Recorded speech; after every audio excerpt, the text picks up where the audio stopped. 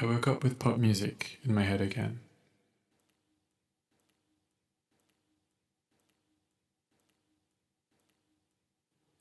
A certain very influential LA-based stylist who's actually just weaponized serotonin or whatever.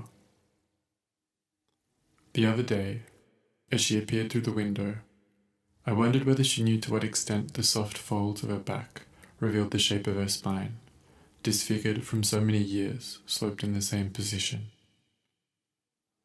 From this angle, I couldn't help but wonder whether her lower vertebrae had become damp or spongy, or whether the blood had dammed in her lower back. I wasn't sure whether this was a form of new life that I couldn't comprehend, or just another weapon upgrade. Since then, I've let her numb my brain every morning. When I talk to people about it, they just say that you need to be careful with how you share and show your holes, and that you should learn to draw the line between hard and soft.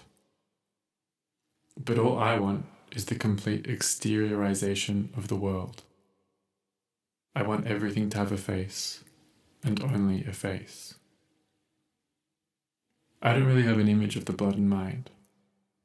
I don't think it's photographic. It's already there. I mean, I'm not even sure we're talking about images anymore.